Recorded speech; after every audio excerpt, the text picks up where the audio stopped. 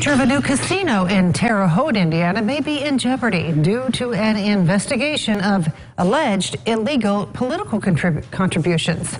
The Indiana Gaming Commission says it has more than 10 people being investigated for possible financial misconduct. The companies involved with the Terre Haute and Gary casinos have been under scrutiny. That's after executives were accused of illegally funneling corporate money to a former state lawmaker's unsuccessful 2016 campaign. The Gaming Commission wants a report within the next month for it to decide what action to take.